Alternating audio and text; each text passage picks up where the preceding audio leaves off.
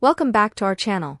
If you're experiencing screen flickering while playing Roblox on your mobile device, you're not alone. Let's dive into the reasons behind this issue and uncover some troubleshooting tips to get you back to your gaming adventure without any hiccups. Step 1. Update Roblox.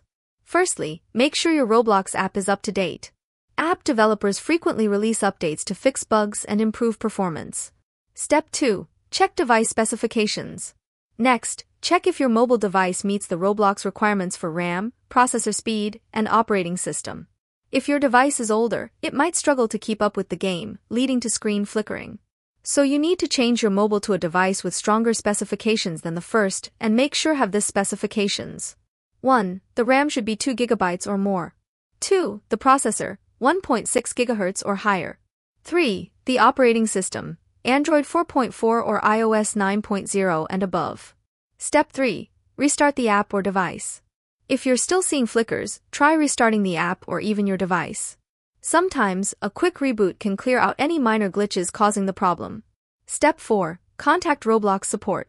If the issue persists, consider reaching out to the Roblox support team for further assistance. And there you have it.